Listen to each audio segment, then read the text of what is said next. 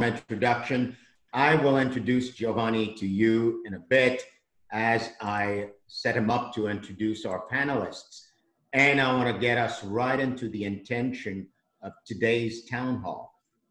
This conversation that Giovanni created for us, that we co-created, Black, Brown, and White, speaking on the power of diversity, ending inequality and injustice in America, has as its intention the creation and sustaining of a conversation that provides an access to ending inequality and injustice in the world.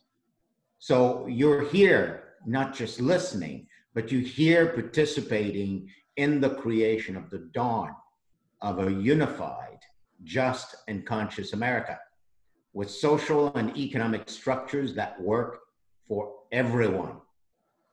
Now, causing and sustaining such a society, such a country, just, conscious, and unified, is a task that can only be accomplished by those who have the courage to honor the views of those they disagree with. So during this conversation, we will seek to discover the roots of division, the roots of racism and inequality and injustice in our society. We will seek to create the space for the type of dialogue that gives us the opportunity to authentically share our conscious and unconscious biases, the impact of our attachment to our biases, and our personal and collective pain. It is our intention that this conversation creates an intimate connection between Black, Brown, and White, a partnership inside of which we can take personal responsibility for the part we play in perpetuating the status quo. This town hall, this conversation you're engaging in, is a bold call to action for individuals to dismantle the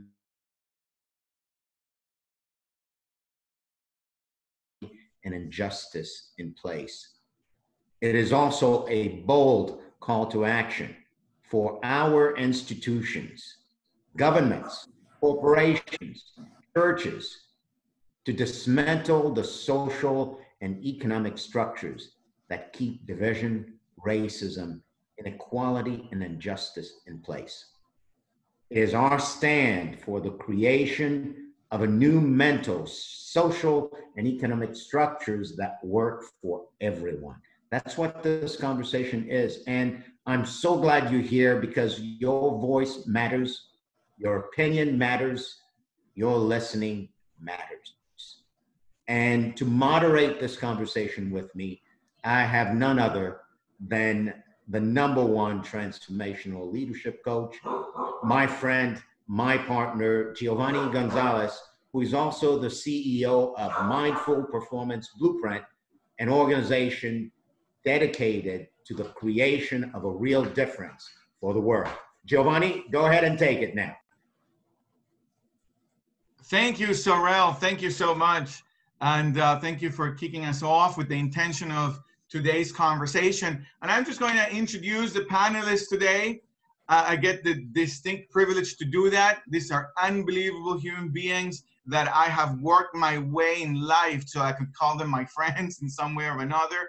And I'm going to keep working hard so that I can be their friend. So I want to start with Mariela Romero. She's a journalist for Univision. She's currently Univision's Communication Regional Community Empowerment Director. Mariela has interviewed former President and Nobel Peace Prize laureate Jimmy Carter, Civil Rights Leader and Presidential Medal of Freedom Award, Reverend C.T. Vivian, and American labor leader Dolores Huerta, among other distinguished public figures. Mariela develops content for special programs, and it is the anchor, writer, and producer of regional news magazine Conexión Fin de Semana in Philadelphia, Atlanta, and North Carolina. She has received 23 Emmy Awards from the Academy of Television Arts Southeast Region. She's a superstar, and I'm only reading a few things about her. And I could go on and on. Thank you, Mariela, for being here. Thank you for being part of this conversation. I'm going to introduce now Hank Stewart. This is a man's man. I love this man. He's an Emmy Award-winning best-selling author, poet laureate, and founder of Walk Against the Call, which is an awareness walk to prevent breast cancer, raising more than $100,000. Hank's strong presence in the community afforded him the opportunity to register 15,000 voters. Furthermore, he co-founded the Gwendolyn Mason and Youth Leadership Development Foundation that has impacted more than 10,000 youth over the course of its existence and has made significant changes to our youth's health and financial wellness, education, social and community involvement. And that is Hank. So excited that you're here. Thank you for saying yes to be part of this town hall. Sheila James, you know, there is something to say about Sheila and it'll never be enough. She's the founder and CEO of St. James Media, a company created to empower people, society, and humanity through the empowerment coaching, consulting, and media. She's the author and facilitator of 2020, The Next 5 Years, an empowerment coaching series designed for you to create a blueprint and leave an imprint by fulfilling your purpose and realizing your goals. Her lifetime work has been responsible for the transformation of thousands of people from all walks of life. And then there is my man, Zack Knight.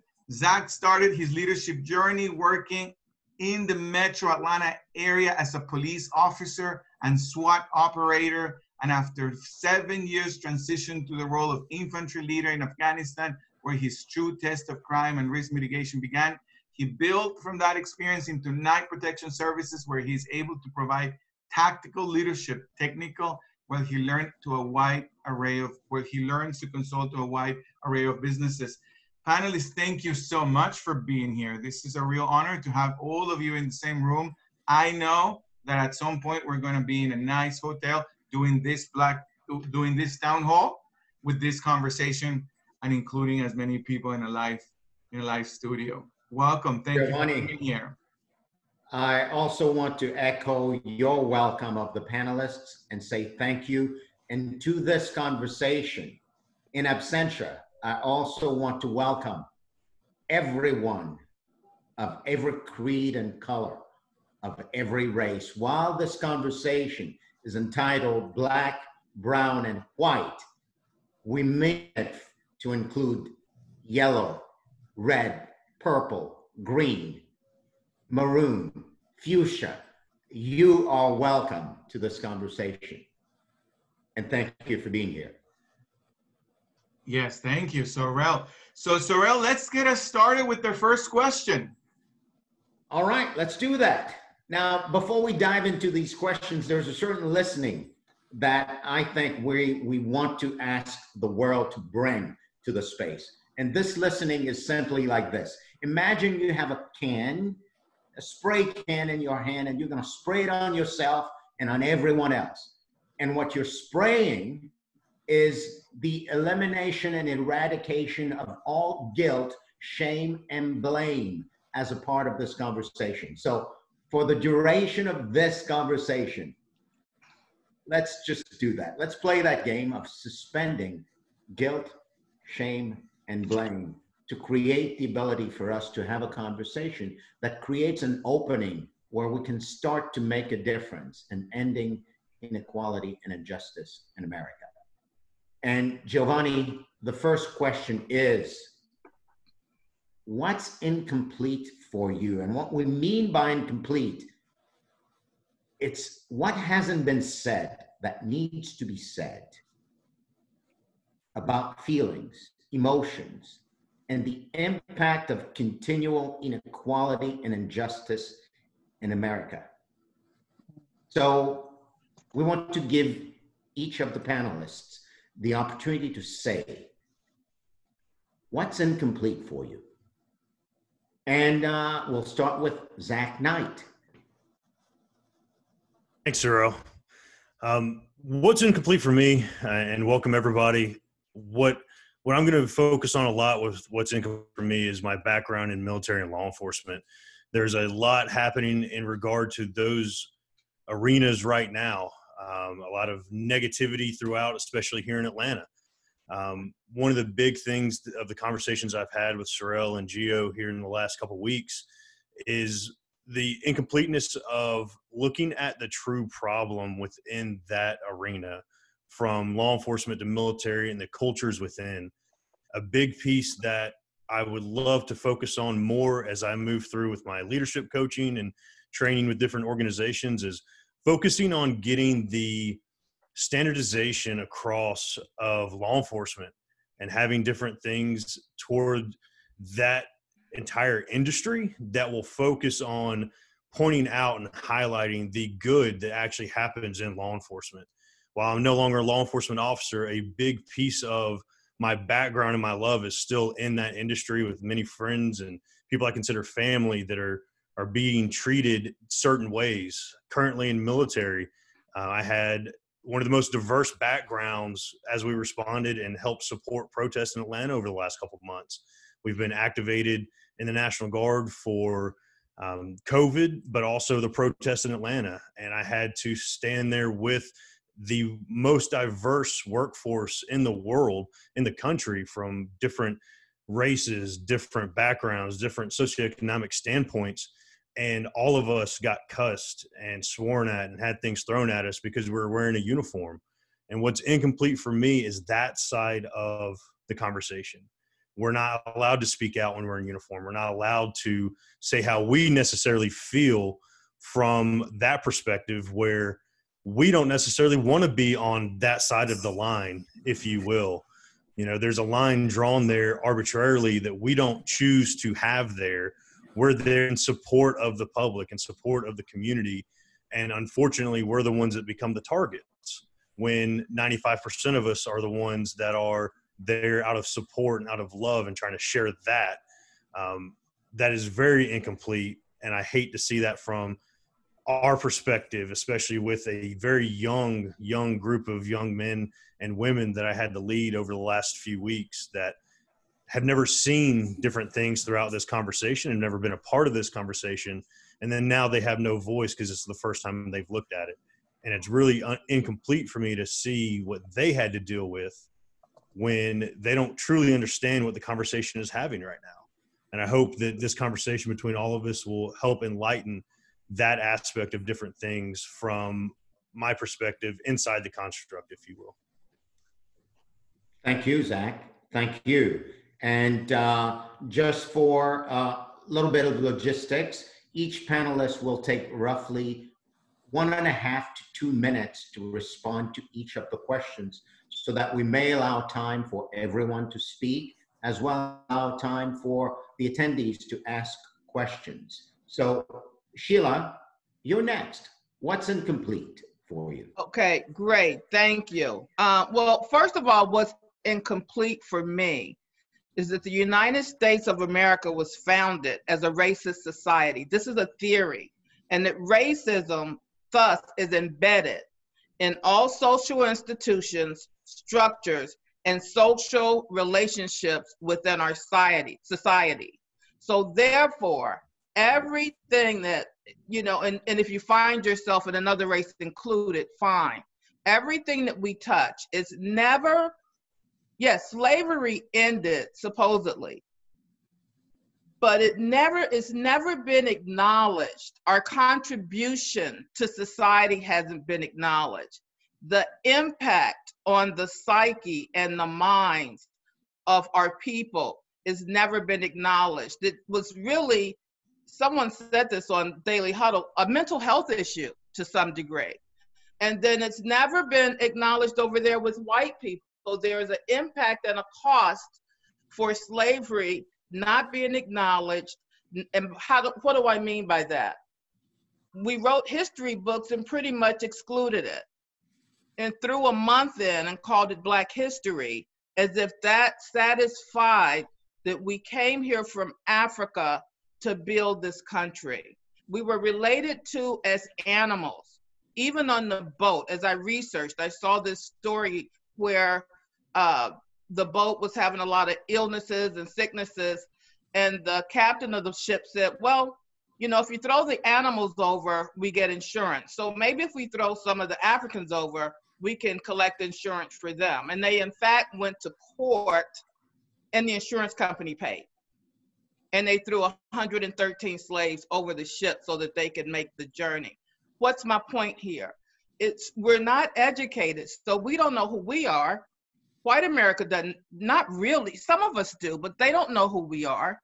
And then we're not integrated into society. So there's an impact in the cost financially, economically, socially, and down to the core of our own humanity. And if you think it's not in the background of everything, even the way I looked at the Michael Jordan, The Last Dance, and when they were talking about, well, it's time to rebuild, the manager was like, no, we got to rebuild the team. But he literally was speaking as if those guys were, you know, a slice of beef and you're trying to decide which steak you're going to get.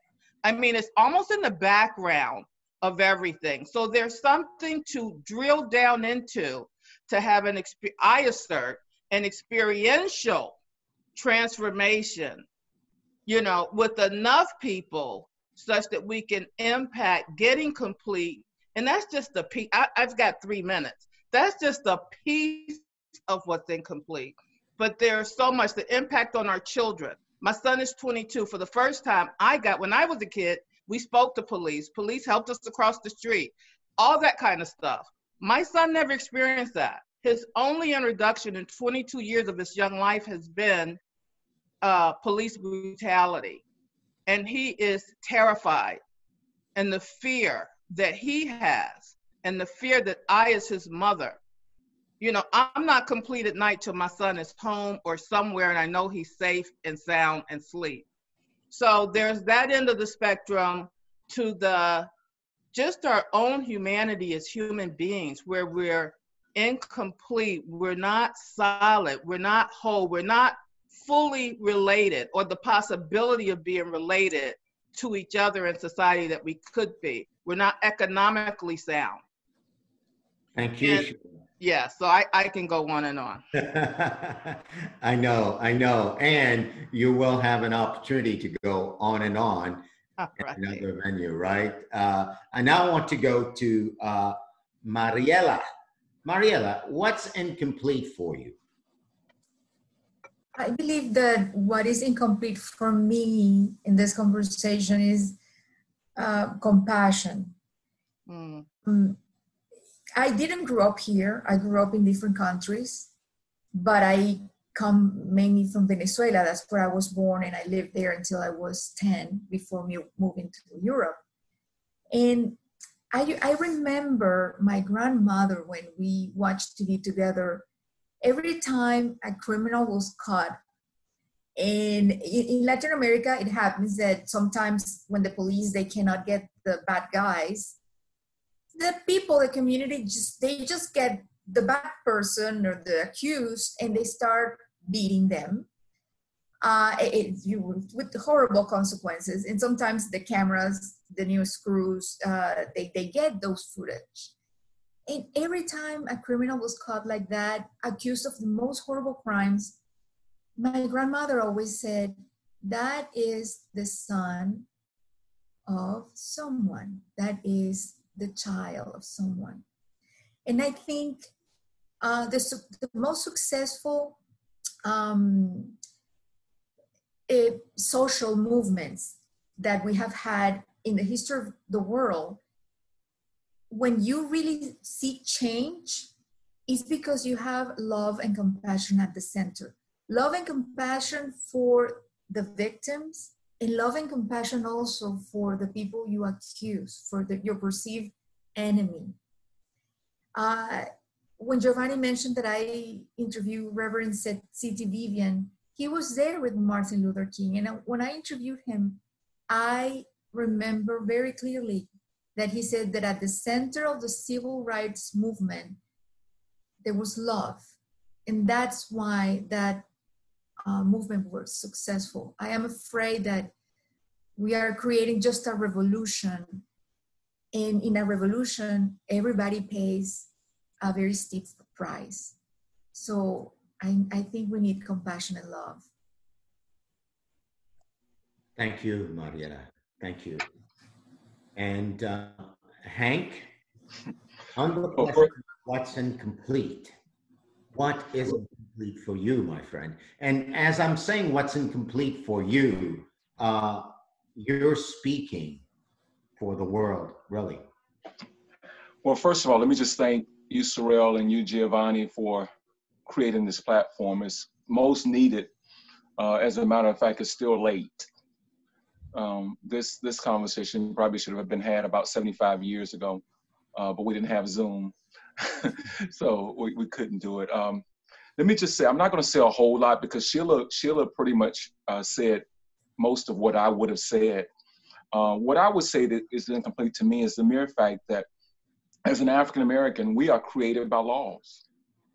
We are created. If you repeal Emancipation Proclamation, 13th, 14th, 15th Amendment, Voters' Right Act, African Americans are really back in a form of slavery. And so when we look at even this current president that we have, who's constantly trying to undo and turn back the hands, what feels incomplete to me is that we are still a society of African Americans who are created by laws.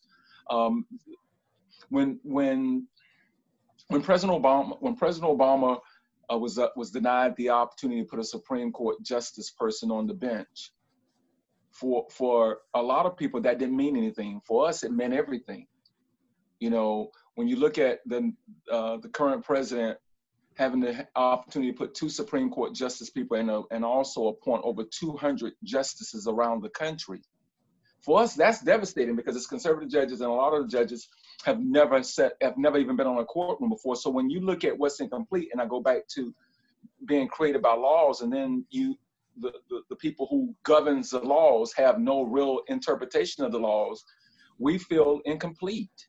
I feel incomplete. And like Sheila said, you know, my son is not at the house right now. He's with his girlfriend, and until he gets home to his home or my home or his mom's home, I can't sleep. And I don't think anybody, I think a white child, when they're in their car driving and get stopped by the police, they know that it's something that they done wrong. For us, it doesn't necessarily have to be because you did anything wrong. It could have simply been because of the color of your skin. And so when I think about, and I'll finish with this, when I think about it, we have more things in common than we have different. When I look at Giovanni and I look at Saurel and I look at Zack, you know, we might have different skin colors, but once you take that away, we put our pants on the same way. You know, we bleed the same way. We have, you know, pretty much the same organs. You know, we have more in common than we have different.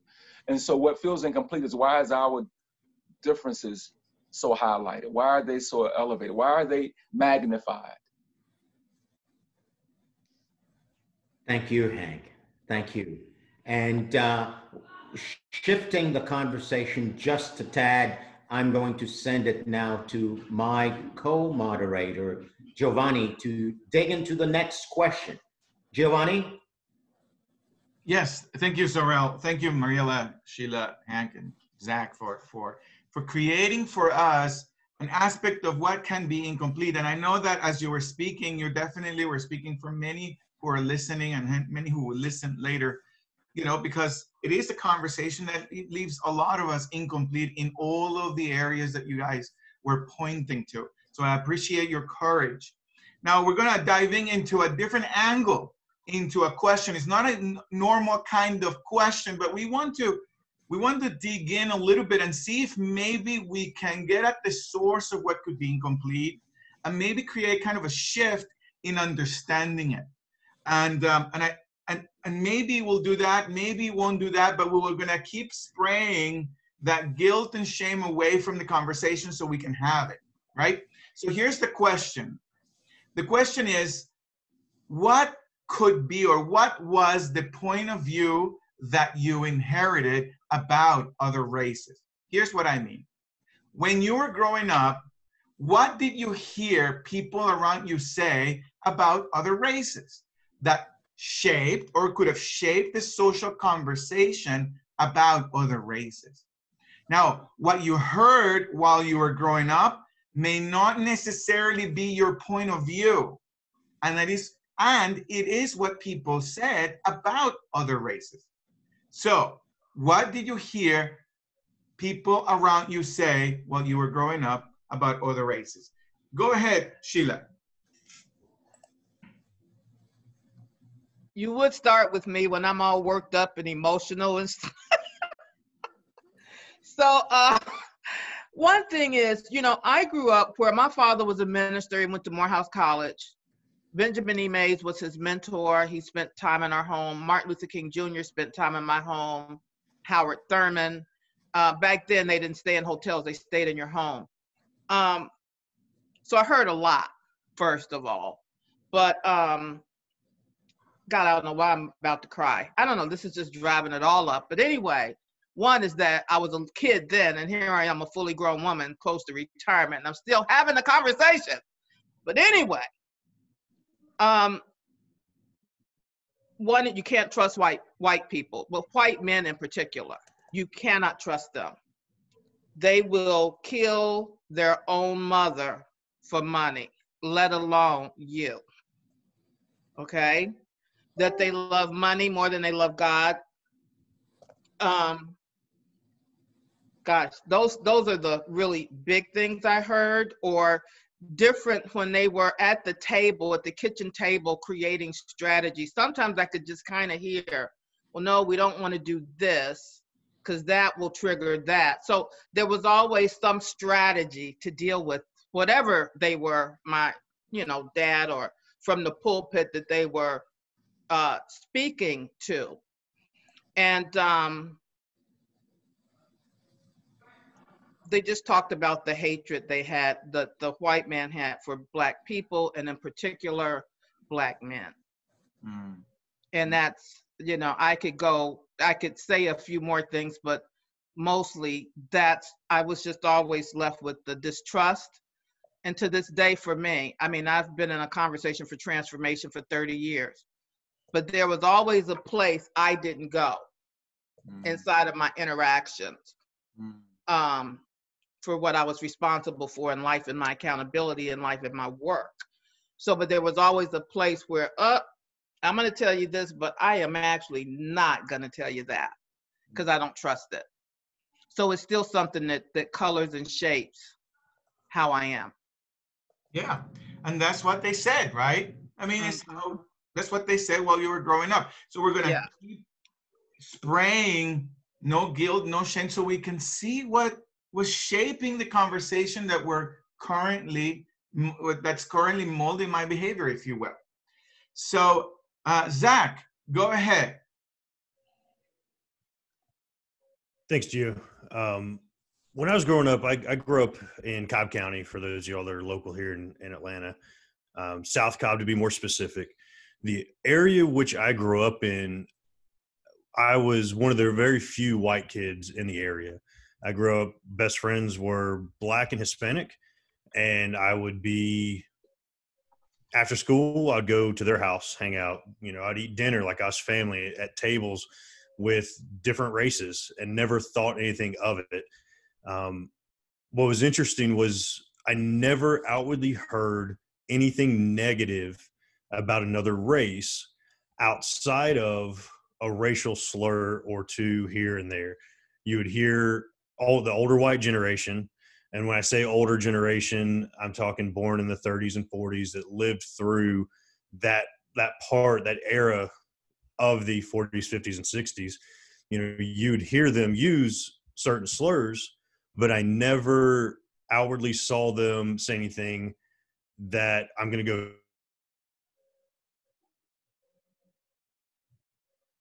neighbor's house that were Black. I never heard, oh, you can't go over there because this, that, and the other.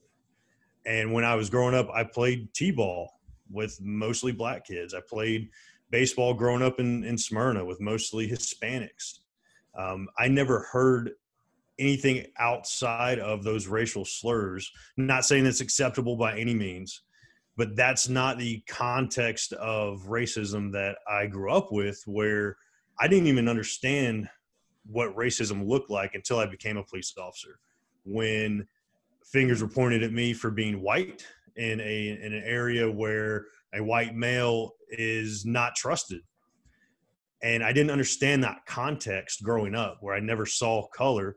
just because I grew up around color, whether it's Hispanic or Black, and never saw that argument anywhere in my life, which is interesting given obviously the climate that I grew up in and the times we grew up in, but it never really affected me to that extent. So I feel like I didn't inherit that aspect of things. Yeah, yeah.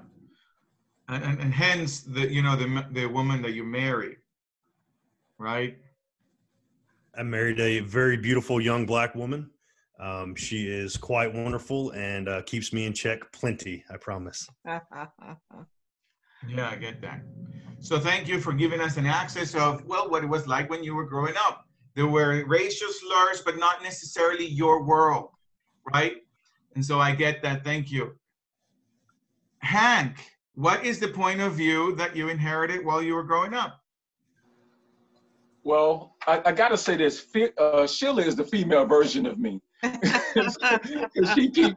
she keeps taking. Can you call me before you call her next? Yeah. Please, whatever the question is. I don't care if we're asking about what we're going to eat after this Zoom. Call me, because whatever Sheila says is what I was getting ready to say. It's interesting. I'll be 57 September the 4th.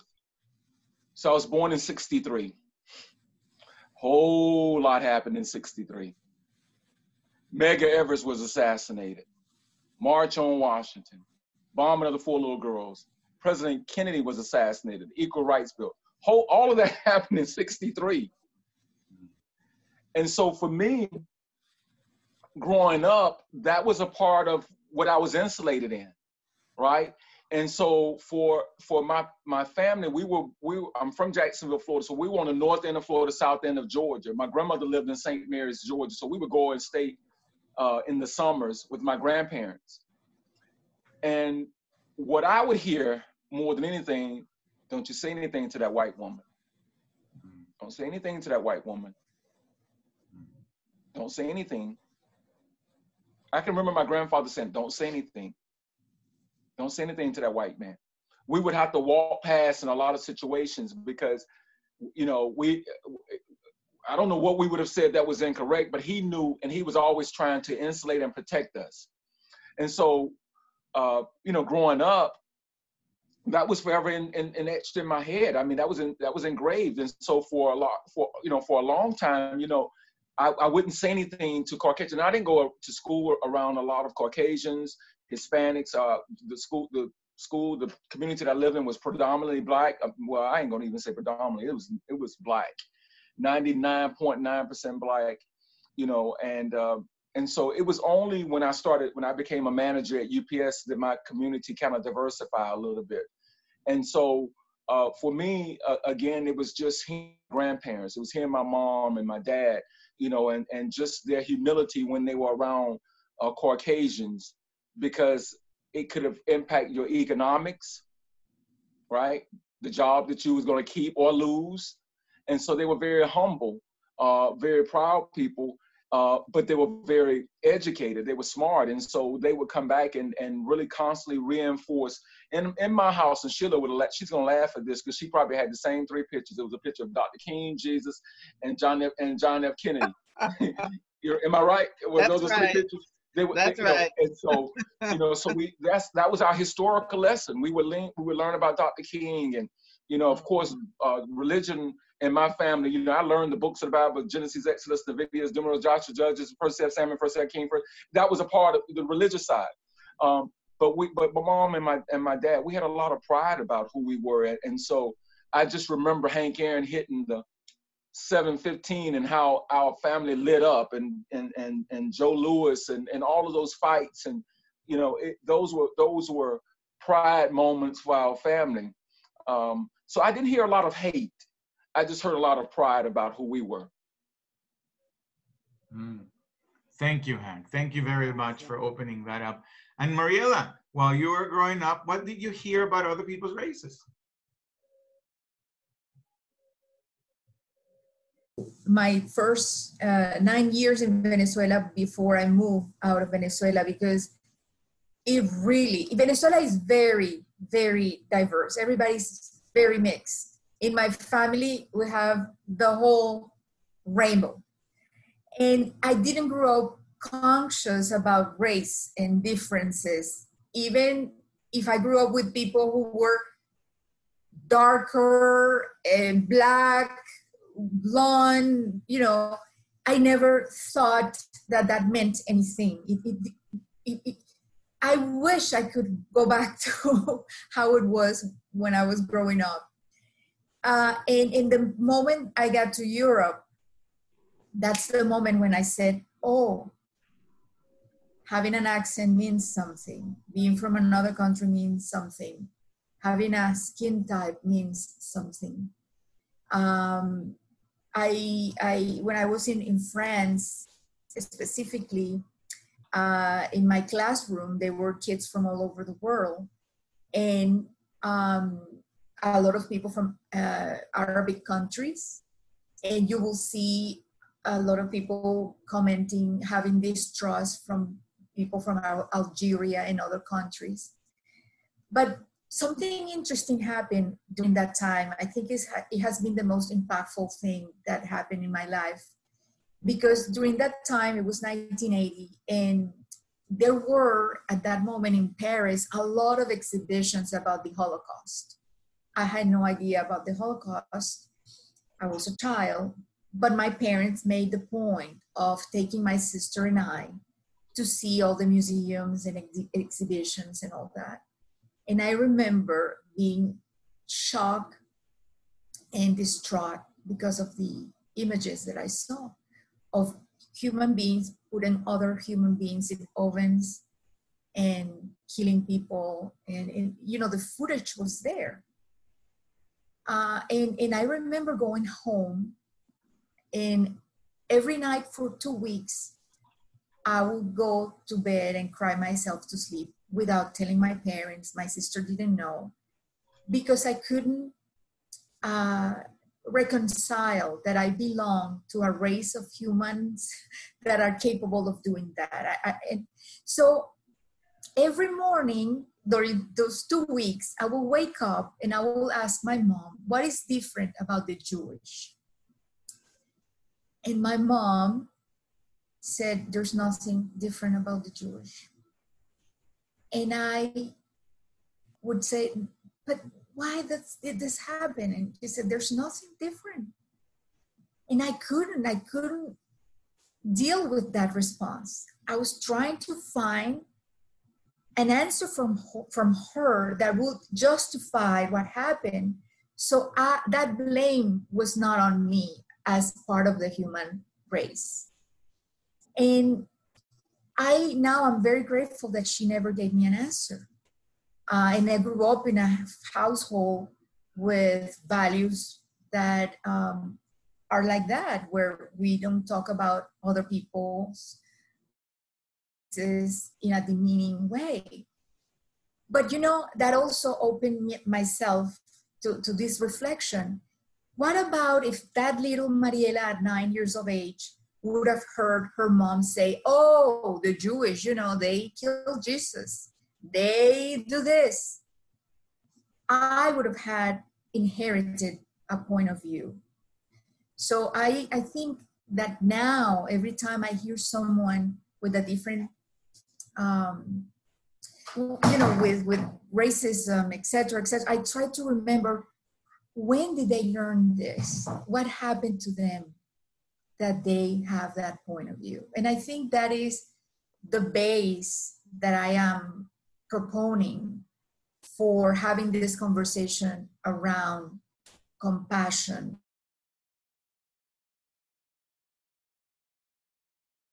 Who didn't have any programming, and then someone just threw a concept that was racist in them. I was lucky. I think of my mom, and I think I was very lucky. Thank you, Mariela. Thank you so much. And it's so clear what you're pointing to. There was that moment, if your mom would have said something that was around the social conversation of the time, it could have shaped, colored the way you would have looked at Jewish for the rest of your life. That's so true. Saurel, go ahead with our next question. All right. Thank you, panelists. And thank you to all the attendees for hanging into this conversation. And as the panelists are answering the questions, I'm inviting you, the attendees participating, to answer the questions for yourself as if you were one of the panelists. So thank you for doing that. And Hank, I want you to know that I'm coming to you first, buddy.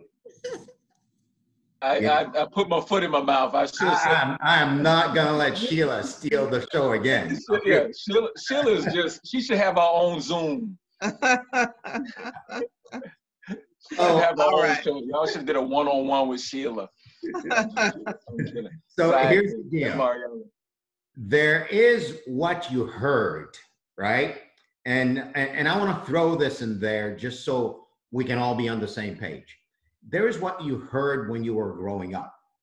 And inevitably, what you heard people say around you, whether they lived in your household or not, shaped your view of the world. Mm-hmm. Not only did it shape your view of the world, it actually shaped the way you think, plan, and behave in life regarding yourself, the people around you, other races, you name it.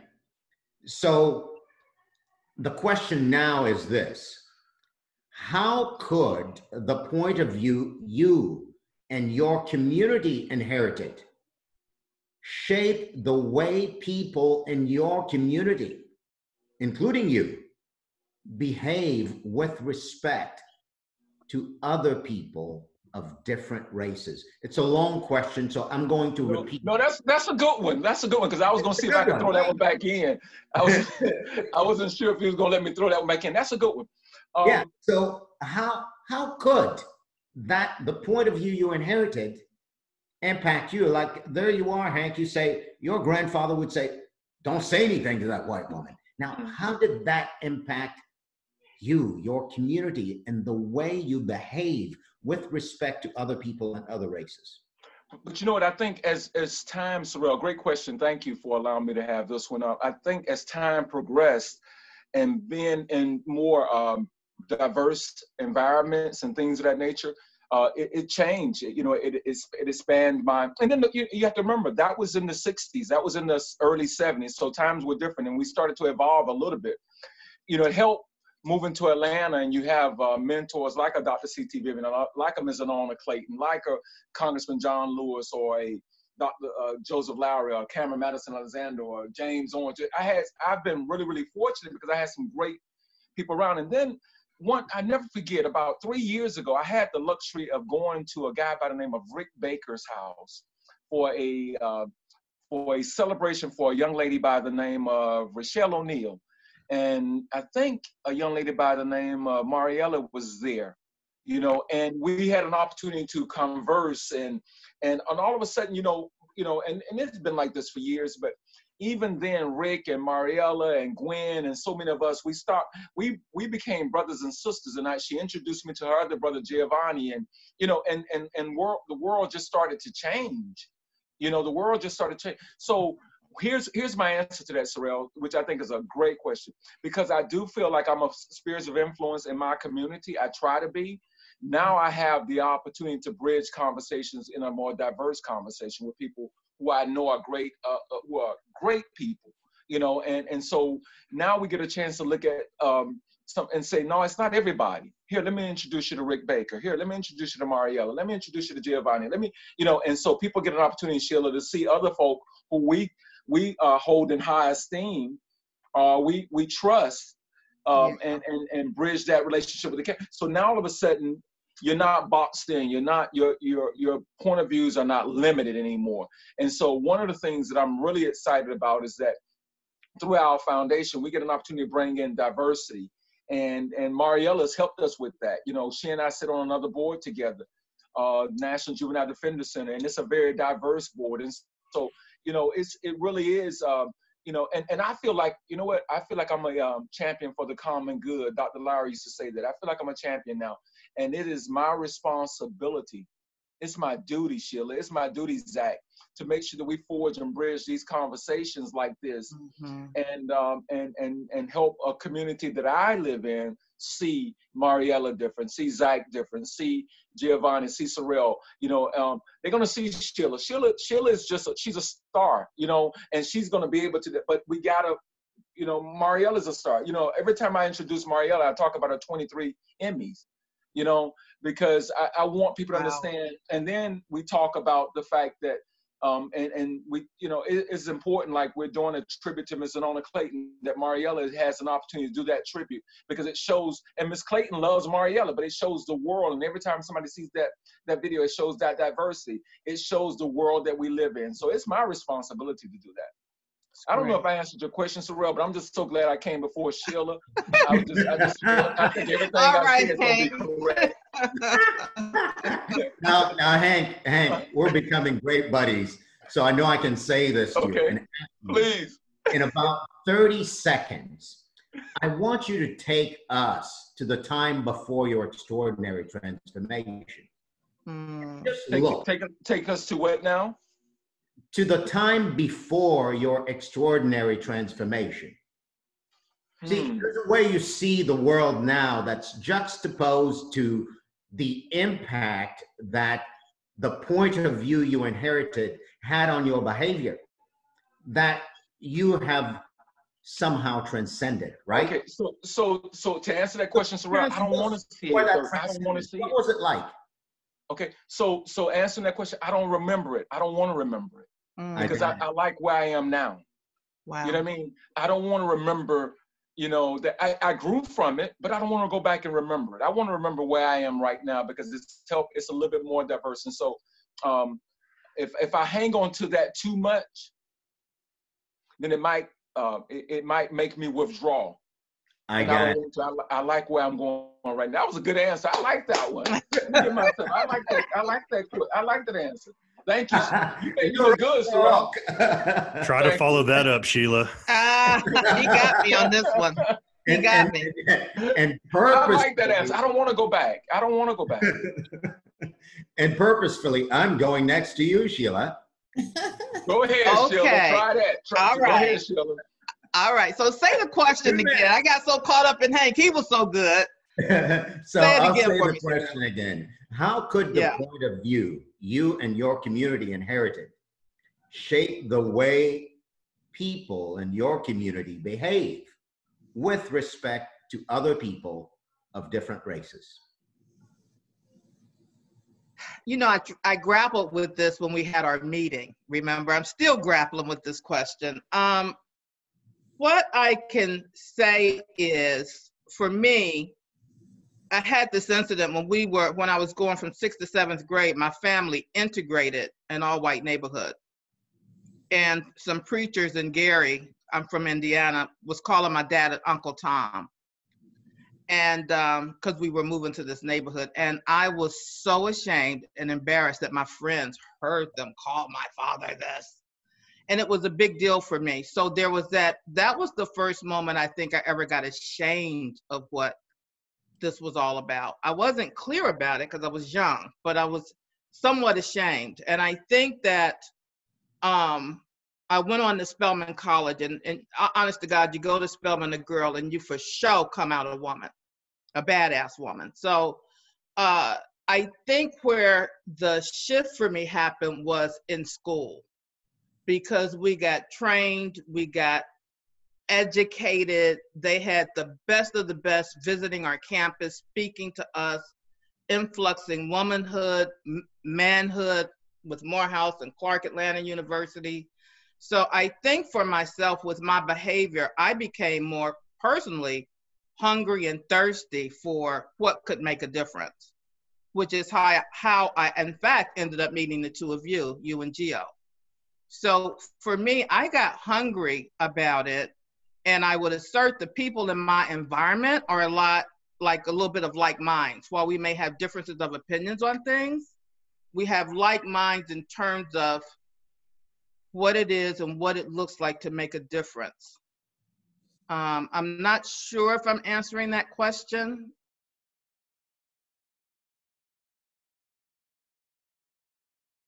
Sheila, thank you. I appreciate that. And Mariela. Okay, I think I am ready to say some things that might be controversial or is going to be new and shocking for some people in the audience. But in Latin America, we are a very diverse continent. And then you have the demographics of different countries are, some countries have more indigenous people, have more people who came from Africa. And so you have more Black people. And you have a mixture of that throughout the whole continent and then the Caribbean, etc. So depending on the demographics in those Latin American countries, there is a predominance of people on television being whiter, being lighter. When I came to the US, something that was shocking to me was when they were showing on Spanish language television commercials with babies that were dark hair and a little brown skin for us, kids who look the traditional Latinos. Because if you go to Venezuela, where 80% of the population is brown and Black, you would think that you're in Europe because all those babies are white and all the models are very light. And that is throughout Latin America. The same when you go to Mexico or Peru, when you have a lot of indigenous people, they are not represented in television. The people who are blonde, they are the ones. But it's so ingrained that people don't question that when you're living there. It's when you go outside and you start seeing, this is a Latino TV station and they want to put people who look Latino. Something that happened to me also when I first came here, I was working at CNN and I had a wonderful coworker. She's extremely gorgeous. She's beautiful. She's from Venezuela. And I remember when J-Lo started to become famous, and she had that dress at I think it was the Grammys, the green dress, and everybody was blown away by J-Lo. And she turned to me and said, I don't know what they see in J-Lo. She's nothing. In our countries, there are hundreds of J-Lo. She's insignificant. What is shocking to me is that she didn't consider J-Lo beautiful because she looked Latina. For her, a beautiful woman would be like Claudia Schiffer, this German model, because she's blonde, and she was also prejudiced against looking more Latinas, because at that time, before J-Lo, you didn't see a lot of Latinas represented in movies or on television looking like us with, curves and stuff like that. So in Latin America, there is a lot of, even though the racism is different from the United States, where here in the US, you have to fill form after form and you always have to write what race you are. In Latin America, that doesn't exist. You are your nationality. That's what they ask you. What nationality are you? But race is never in any questionnaire. So you're never aware of what race are you. You're never obliged to identify. But what there is lack in Latin America is representation of people who look like the majority of the country. Wow. And that is something very shocking, I believe, for many people. Yeah. Well, those behaviors that stem from what we inherit, whether as individuals or as a society, they take different forms, and that's the form they take on TV. Zach, Will you round up that question for us? As long as you don't put me behind all these other great answers, because man, I want to kind of circle back to what I grew up with and when I first started racing, and the way that shapes our viewpoint from the law enforcement and military side toward other races and community, where my wife and I met at the police agency we worked for. It's interesting. She came from Minneapolis, and I'm sure everybody's aware of what's happening in Minneapolis right now. I came here from Atlanta, where I didn't see that racism, like I said, till I got into law enforcement. And I started understanding the context of the question a little bit differently, or the context of the situation a little bit differently. I remember the day everything happened or started to happen in law enforcement, from Ferguson to New York to things that happened in Atlanta and Minneapolis. All of these things hit me very personally, where I never thought it would happen in Atlanta. I'll be honest. We have such a diverse community here in Atlanta. I never thought in my early police years that I would ever see that mentality towards a white police officer. And my training officer was black. The people I served next to in the military, I have black, Hispanic, Asian, you name it. I've cried next to these guys, these gals. And we've shared some great triumphs, and we've shared some very low lows. And I'll tell you, the thing that got me out of law enforcement was when I made a traffic stop, not a block from the baseball field I grew up playing ball on. And I stopped. It happened to be a car full of young black teenagers. I walk up to the car, and all of them put their hands up and said, "Please don't shoot us because we're black." And I honestly thought I heard wrong. And there's somebody in the back seat that said it. I look back, I'm like, "I'm sorry, what'd you say?" And it was a young female teenager. I can see all four of their faces so clearly. She said, "Please don't shoot us because we're black." And it took me so far aback that I didn't understand, didn't process to me. I'm like, why would I shoot you because you're black? It didn't process to me because I didn't see that. And it bugged me so bad that my own community would look at me in that fashion, because I'm a bald white guy that's a cop. I literally joined that to serve. I want to be of service to the city I grew up in. I want to be of service to the nation with the military. And to have that looked at me and lumped into that took me so far, broke my heart. Long story short, it broke my heart. I was out of law enforcement within a year because I didn't like being correlated with that populace. It's interesting. My wife and I have had these conversations over and over again. And she said she never saw racism until she came to Atlanta and became a police officer. Granted, she is light-skinned.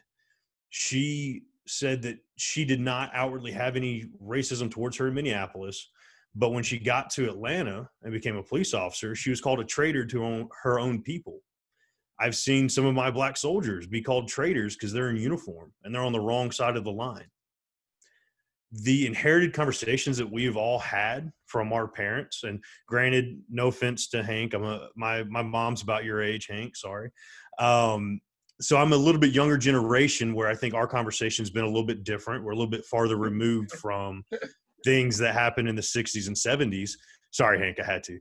I'm all right with it. Go ahead. So it's interesting to me, where I never understood that conversation, and it pushed us so far. I've had soldiers quit the military because they don't want to be associated with their pride in uniform as traitors to their own people. My wife is out of law enforcement now because she didn't want to be associated as a quote unquote traitor to her own people.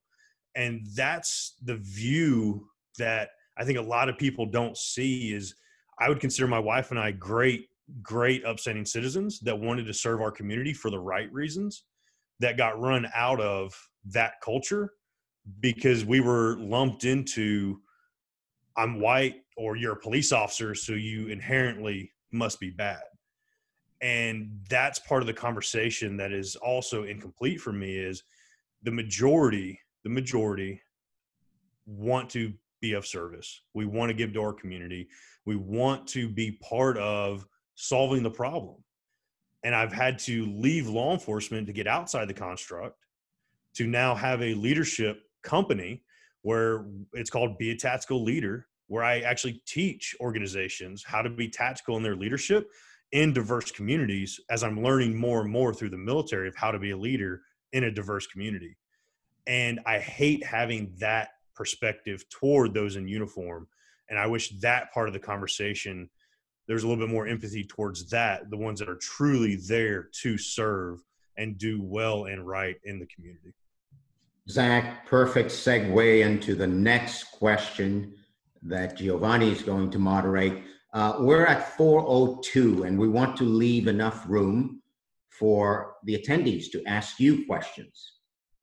Mm-hmm. So in the next segment, Giovanni and I are going to keep our panelists down to 1.5 minutes. Okay. That probably will end up being 3 minutes for you, Sheila. At any rate, Giovanni, take us to the next question, please. What does future hold? Very good. Thank you, Saurel, and thank you all of you panelists for being so vulnerable and opening something up. And as I'm reading some of the questions that are here on the Zoom from the attendees, and also as you guys are speaking, things are showing up for people, right? So I appreciate the vulnerability, and I appreciate that people are kind of jumping in and say, well, this is not being talked about. This is not necessarily being said, right? And that's precisely what we're having this conversation. Certainly, we're not going to be touching on all the things that we want to say, and so therefore we will continue this conversation. And of course, we'll include other races and people from different backgrounds to join in, and because we got to hear each other. So the last question before we go to Q&A is, so what does the future hold? So we have dived into 3 questions. What's incomplete for you? The point of view that you and others have inherited, and the way the inherited point of view shaped the way you and others behave towards other people, right? Now, here's the question.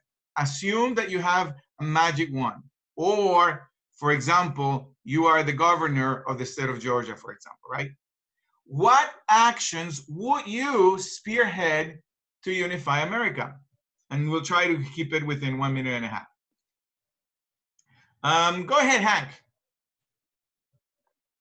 Okay, well, you know, it's the future is very bright. I've had an opportunity, and I'll say this real quick. I've had an opportunity to participate in probably about 7 protests, march, demonstrations. And what has moved me, Mariela, is the diversity of the group.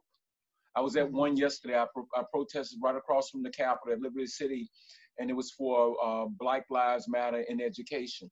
And the group of educators were just as many Caucasian, Hispanic, male, female. It was very diverse. And so I've been in probably 7 demonstrations, protests, march, whatever, and they've all been very. So the future is bright. I think this is.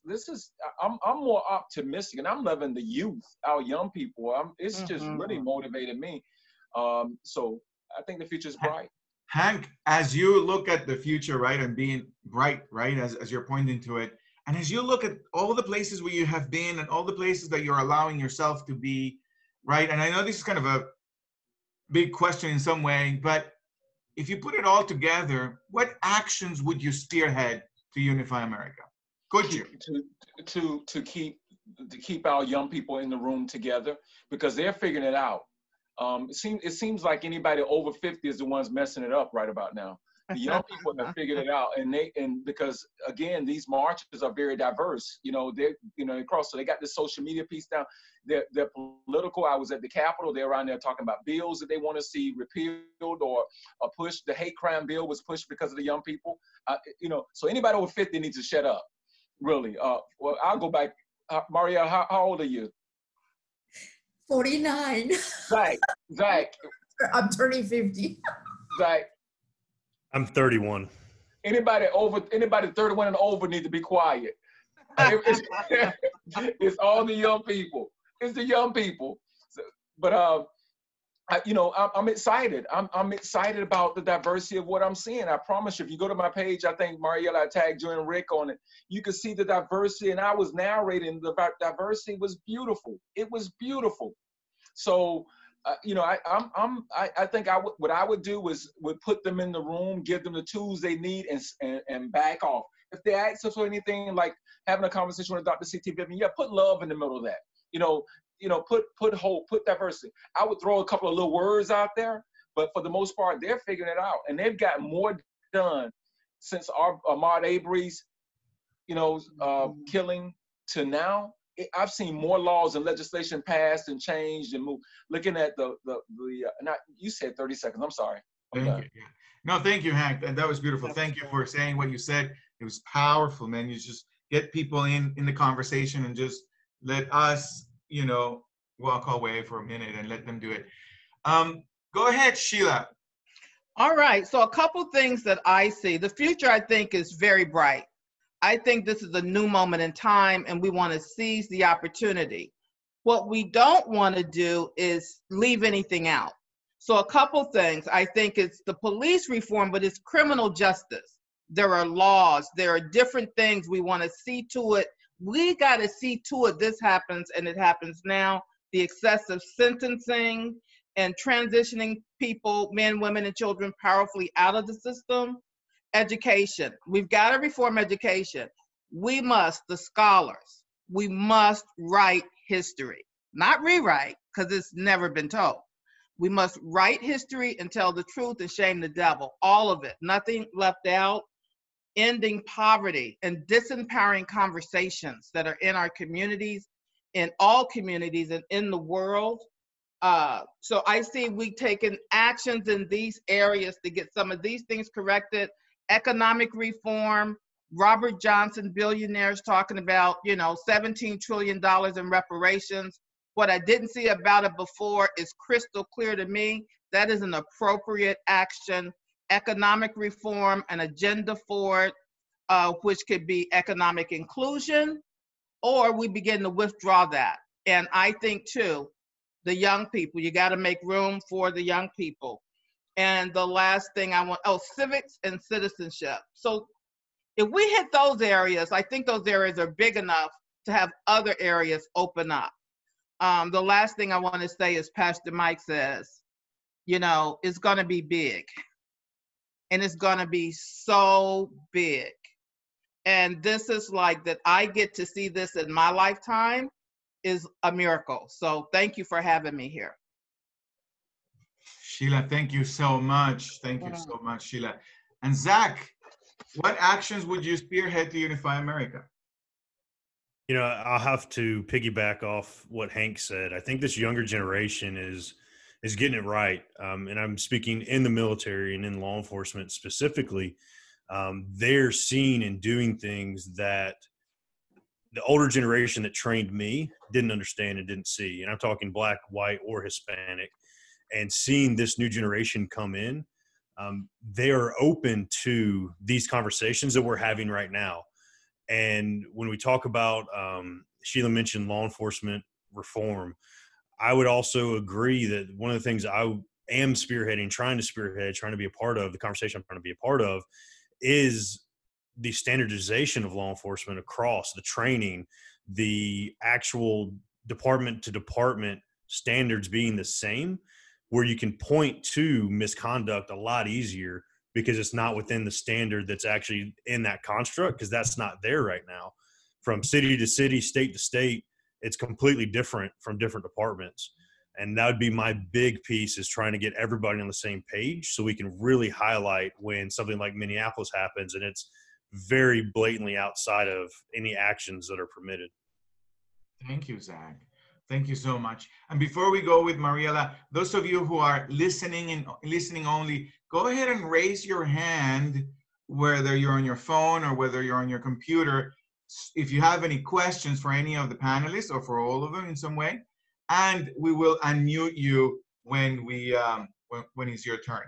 Go ahead, Mariela. I believe that some actions are already happening.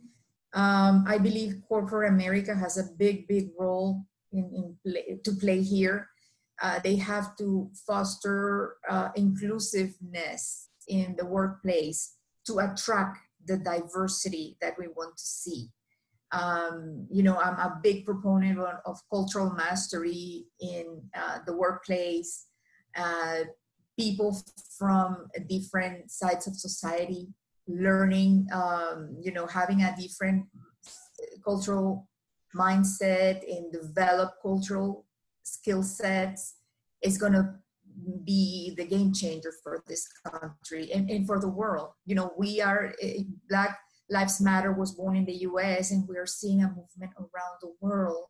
And people are asking why? Because we don't have the same history, but the treatment of Black people around the world is the same. So, you know, that is resonating for a reason. The other thing that I am very, very excited is, I see it as very positive, is representation in the media. We are seeing a lot of series and, you know, TV shows where the characters of diverse background are not the stereotypes. You see a Hispanic surgeon, a Black attorney, and, you know, things that we didn't used to see before. We are changing that narrative also in representation. I'm a big proponent of representation in the media, and not only in fiction, but we have to bring that to the newscast, where we have a more diverse newscast as well, when we have more people represented. You know, also sometimes when we are of a minority background, one of the things that happens when you see in a newscast that, you know, they arrested someone that is Latino, we have so very few representation that we cringe, because it's like, oh my God, when a Latino is on TV, then it's going to be the drug bust. So I think changing the way we see diverse populations represented in television is a big way to change the country and to change the narrative. Thank you so much, Mariela, for including all of it. So this is what going to be maybe our favorite part of the conversation in one way or another, so we can include everybody's question as well. As we unmute you, we're going to start with you, Michelle. As we unmute you, Michelle, go ahead and ask the question. Be as concise as possible, and let us know if there's a person in specific that you want to ask the question to. Go ahead, Michelle. Okay, yes, hello, can you all hear me? Yes, loud and clear. Thank you for taking the question. I'm a little bit driving. Thank you for having the town hall. And I suppose my question would be for the officer, because I do have several friends who are officers. I mean, I know them well. I know their homes, families. I know their children. I've served in community projects with them, and yet I am one of those people that have been so traumatized and so afraid as an African-American Black female to be on my own, driving multiple times, being stopped in 2014, situation in 2017, being stopped. I do not smoke weed, never have, don't smoke anything, not an abuser of alcohol, and so have been stopped and arrested and put in jail, and have 5 Caucasian officers beat me down and keep me in jail overnight. Things like that. And then 2019, myself having guns pulled on me because I hesitated a little bit, but I cut on my hazards and pulled over to the right. But to have all of these cops all of a sudden surround the car and draw guns on me, I would have been another George Floyd. I would have been another hashtag, because I almost didn't make it into 2020. And so I'm asking the officer, just from a mental health perspective, I mean, I believe that officers should get that vacation pay. They should get that mental health day. Are there systems being put in place now for the future to say, hey, you know what, if I'm at a place in my job where I've gotten so overwhelmed and so stressed out, is there mental leave being put in place for them? Is there something being done to really help them de-escalate those situations? Because it's getting to be so much, and it's so hard to have to even think about. I get so stressed out trying to go anywhere, and COVID has given me time to get in Zoom and learn some things and do some work from home. but it's hurt to be so afraid to even get in my car. So I'm asking that from a mental health perspective, what you see in that for the future. And then also from the second part of the question is just, as far as the money, I don't think it's right. Too many innocent people are getting caught in the crossfires. We know certain people have issues with drugs and the police are called and whatever, but people are working hard, job, work, school, going back and forth home. And we get, because this officer has a certain quota he's got to meet. He's getting all this thing coming down from mayor's offices and all these quotas from the state where you got to make so many arrests. And some of us are resisting the fact that, hey, legally we're being told that we can peacefully resist an unlawful arrest. How do we do that respectfully? We comply, we're complying, and we haven't done anything, and too many innocent people are getting caught in the crossfires. So how do we combat that? How do we stop the system from just fining everybody because we got to make money from these fines, and so we just got to stop people all the time and pull them over for just ridiculous reasons? So two of those questions, the mental health and then the fine is the money game, question. Thank you, Michelle. Zach? Thanks, Michelle, for the question. Those are two very, very big questions that I'll try to be as concise with my answers as I can. And I'll open this to everybody. If you want to talk with me offline, I will very much continue any conversation you want, just given out of respect for the time that we have today. For mental health, there is not enough done. I was involved in shooting in law enforcement. I've been involved in different things in the military that had high stress for over a decade now. From the time I left Afghanistan to the time I got back on my sofa was 5 days. And law enforcement follows suit of what the military puts in place. So I will tell you, there is very, very little done to help the de-escalation of an individual police officer or military member. There's too much pride. There's too much arrogance in the industry to keep from that, which is really where a lot of our issues come from. The police administration is still that older generation where the millennial and younger generation hasn't stepped into administrative roles in law enforcement yet. So I think you will see a change coming, which leads me into the answer for the money game part of the question. That will also change in the future. The generation that I started policing with and younger is moving more into a community-based policing where there's never been an official quota, but I can tell you there are unofficial quotas called productivity, quote unquote, where you're expected to go out and engage in some sort of law enforcement, to the literal term of enforcing laws like traffic offenses. I feel like that is moving out of that space as the younger generation gets more integrated into this space. So I ask, give it time for this younger generation to move into that leadership role, and I think you'll see a huge difference. Thank you, Zach. Thank you. Thank you, Zach. Thank you, Michelle, for the question. And you know, as Michelle was speaking for so many people, so thank you, Michelle, for opening up. So the next one is Karina. And Karina, as you ask the question, if you don't mind being as concise so we can get as many other people as we can. Go ahead, Karina.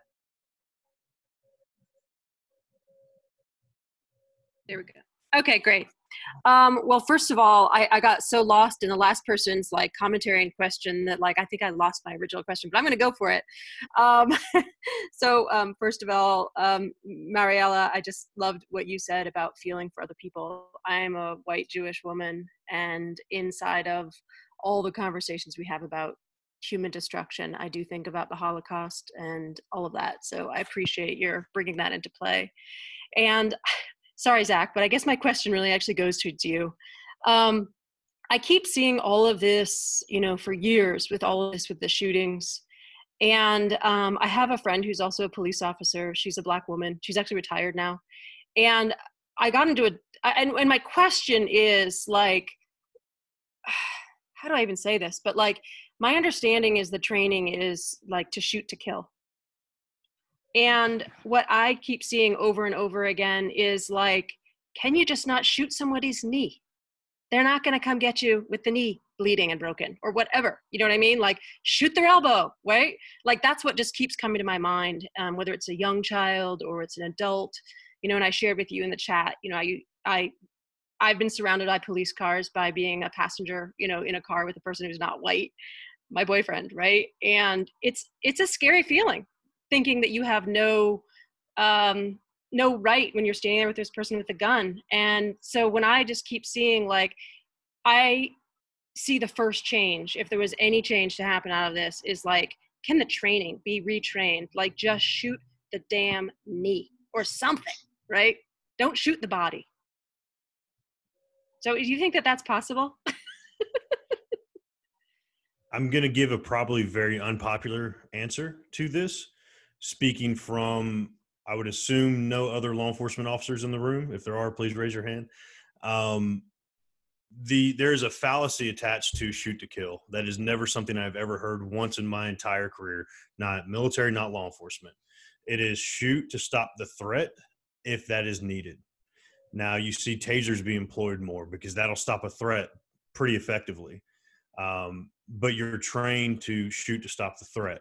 The reason you're trained to shoot, as we call it, center mass, the chest, the abdomen area, is because that's where you're most likely to actually hit somebody if they pull a gun on you. And I'll tell you, I've been shot at more in Atlanta than I was in Afghanistan. And shooting somebody's elbow or shooting somebody's knee is a very difficult concept under high stress. That's why you're taught to shoot toward center mass to stop a threat. And I'll tell you, the only times I've discharged my firearms is in defense of somebody else's life, never my own. So if somebody is holding a gun toward their spouse, and mind you, I have a domestic violence nonprofit in support of domestic violence victims that my wife and I run. So I take domestic violence very seriously. If your boyfriend were to put a gun to your head and threaten your life, would you expect me to shoot for his knee? Or would you expect me to shoot to stop the threat of your life being taken from you? And that's the training that we're given. It is not shoot to kill, and it's not a popular answer, but the reality of it is, in order to save your life, Karina, I would shoot for a shot that has a higher percentage of actually hitting. All right, thank you for that question. Our next question is coming from Ken Robinson. Ken, go ahead. Good afternoon. Thank you all for being here. It's been a great session so far. I guess this question really is to everyone, and that includes Giovanni and yourself, Saurel. So inside of this conversation, I'd say there are forces for progressivism, and there's forces for the maintenance of the status quo. We want to keep the system exactly as it is. We don't want to change. We don't want to change. And that's really a big, underneath everything, that's a lot of what I see going on. So given that, what's the impact on this conversation for having those voices that want the status quo absent from the conversation? Because I think there's one common thread I hear among all of the speakers here is that you are voices that are conversation that includes people that are not progressive. What's the impact of them not being here, and what are some of the effective conversations you all have had to be able to move people more from a maintenance status quo to a progressive conversation? And that really is to anyone. So I'll jump in on that one real quick. I think the more you pull people who are not progressive into conversations like this, has an opportunity to at least change their mindset. The more you have to be intentional. I think you have to go after people who want status quo, right? And put them on a panel with Saurel and Giovanni and Sheila and Zack, you know, and put them in a position to be heard and to hear other folk. I appreciate that answer, Hank. And Ken, I'm about to give an unpopular answer to your question. Your question assumes that I am actually enlightened and that I am for something progressive. And that's probably where my demise as someone who stands for the end of injustice would begin. I'm inviting myself and all of you to consider that the ones who are not for this conversation are actually in the conversation right now. So maybe, just maybe, there's room for me to consider that I'm not as progressive as I think I am, and that I really need to be in this conversation. And the more I can see where the conversation I inherited gives me a behavior I can't even see, then the more compassion, as you're saying, Mariela, I may have for someone who has a different point of view that I would then label or blame as not being progressive. So, Ken, that's my view and my take on your question, and my invitation, my request that we consider ourselves all unenlightened. And I won't even go as far as saying I'm the one, but inside of that collective conversation, we all, including myself, have some responsibility to bear. Ken, thank you for the question. Anyone else wants to take a cut at it? We've got 3 minutes left. Yeah, well, I'll say something real quick, Saurel. And Ken, thank you very much. And I was actually leaning on the way you answer the question, Saurel, because in the last 4 or 5 weeks, I have come to terms of how not progressive I am, and it's been a real something really difficult for me to deal with, Ken, given that I lead transformational courses and I am out there with people, and I grew up in Belize, and let me tell you, I'm going to call myself out a little bit. I really didn't have much interest in the whole voting, for example, system, given the electoral college and all of that. I was like, okay, I'm just going to lead courses, not very progressive, you know what I mean? And then I was looking at the movie Selma the other day from Martin Luther King, and I was like, oh my God, would I have gone back to that bridge? Highly unlikely. And so that moved me inside of me, right? And then, I was in a room with Sheila 10 years ago when she said, the silent majority are the ones that I'm trying to speak to, like from a letter from Martin Luther King. And I never really got that until 10 years later when I saw myself as the silent majority saying, yeah, you go, Hank, you're awesome.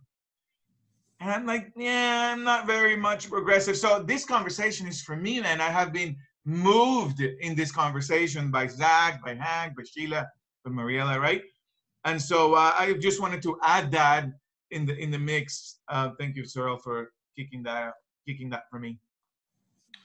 Well, this certainly isn't the first or the last conversation we're going to have on the subject. I'm immensely grateful for your participation. It is 4:29. Thomas Skaggs, I'm going to let you squeeze the last minute, and then we'll take your question and give each of the panelists an opportunity to give their last words, along with addressing your question and what they're saying. Thomas, go ahead. Yes, I ran through several questions, and I got the most important one, I believe. That's going to be the benefit of all parties involved for healing. And the question is simple and straightforward, like I like to live my life. How can we change the views of people when they're unwilling to take action to create diversity and lasting peace amongst all people? And Thomas, before our panelists say their last words, I'd love for you to rephrase that question and say it in the first person. Will you do that for me, please? Okay, how can I, as an individual, change my views if I am unwilling to take action that creates lasting diversity and peace for everybody. I got that, Thomas. And that's where transformation begins, inside of this conversation for Yes. each and every one of us. Thank you for your question, Thomas. Thank So, you for the Giovanni, opportunity. let us create the space for our panelists to say their last words. Right now, all I want to do is shower everyone, the panelists included, and you, with love and appreciation for creating the space for this conversation. So, your last words. Mariela, we'll start with you. Go ahead. Okay. Well, I think my last words would be never underestimate the power that we have when we are vulnerable and we show our humanity. When we're having those tough conversations, and this I learned from Giovanni, be willing to say, I don't have the truth. I am not right. This is what I want to share. That intention of being humble and showing your vulnerability opens the world for the other person that you're having a discussion with. And I think it is important for all of us to take that responsibility of trying to foster the change that we want to see in the world. It is all of us. It is going to take all of us to engage in the conversation. And just not approach it like I am right, you're wrong. Say, I don't have the truth. I just want to have a talk. I just want to have a conversation. And that is very, very powerful. And I want to thank Giovanni for opening up that world for me. Thank you, Mariela. And I acknowledge your courage, Mariela, to step into that world. Thank you for your love and your compassion. Thank you. Sheila. Yeah, I just first of all want to say thank you for the opportunity, and for everybody on the panel was extraordinary. It was great. And we really do have an opportunity. For me, it really is a new moment in time, and I'm privileged to get to be a part of it. To our young people, as Hank pointed out earlier, don't stop. We're here as resources. And I think that we do have to bring compassion and love and humility and honor and dignity to this conversation. The last thing that I want to say is one of the concepts that I work my business from and live from is connectivity. Who I am, that we have everything conversation. The six of us got connected. Everyone else who listened and is listening and will listen got connected. So let's keep connecting ourselves and getting it done. Thank you, Sheila. Thank you. You're welcome. Zach, your last words. Thanks, Saurel. Thomas, that's a big, huge, powerful question. And it's something that I think everybody that attended and was on this panel today is trying to achieve. I think we're all part of this conversation. We're continuing. One thing that I've learned throughout military, police, business now is it's nearly impossible to change somebody else's mind without first being willing to change your own.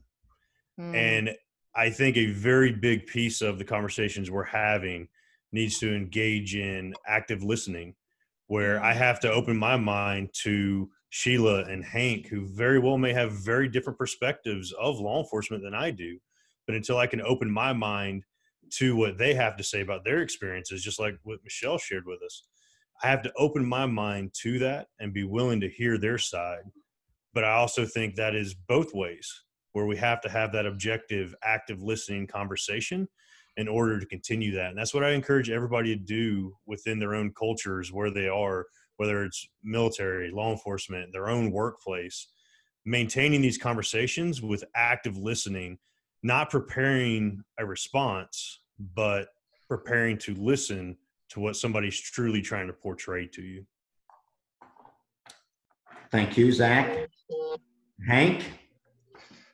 Well, you know, I immediately I thought about Dr. King's quote. In the end, I remember not the voice of my enemies, but the silence of my friends. I'm gonna say it slowly again, Thomas, because I think this is where you are. In the end, I remember not the voice of my enemies, but the silence of my friends. And so we've got to get to a point where all of us, I with my foundation, I tell a lot of my young people, if you can't change the crowd that you're in, then change the crowd that you're in. And so if we can get people to start changing their crowd, if you stop hanging out, or not you particularly, but if we stop hanging out with folk who are not doing the right thing, that crowd gets really small. And so, I'll end it, lead, follow, or get out the way. Lead, follow, or get out the way. So if you stand with us, stand with us, and people will see, they'll come around. Well, if leadership, and we're seeing a lot of that now, we're seeing a lot of that leadership now, even at the NFL and some of the moves they've made. And, we saw Drew Brees' teammates call him out. We've seen some changes. And so we've got to be willing to call out injustices. And I think we'll get better. So again, in the end, I remember not the voice of my enemies, but the silence of my friends. And so if you're my friend, stand with me. Vote with me. Vote with me. Vote in a way that helps everybody, helps mankind. So thank you, Hank. I got my voter pen on, so I keep my votes. Giovanni, your last words, my friend.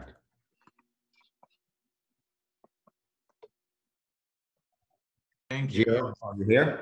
Yeah, I'm right here. Thank you, Saurel, and thank you, panelists. And all I really want to do is just send you all so much love. And each one of you panelists, I just want to take my time, another 45 minutes just to love you, right? Thank you all the attendees for being here. I love you for being here. Thank you for making this conversation your conversation. And I just can't thank you enough, because I know that you'll take it to the dinner table. You'll take it to as far as you can with the friends, right? Who have never really seen, like myself, the opportunity to just create more town halls out there and listen to the voices of people with the different color of skin, right? Different background. So that is it for me, Saurel. I love you, Saurel. Thank you for being my partner in crime in this whole thing called transformation. It really takes something. Yeah, it does.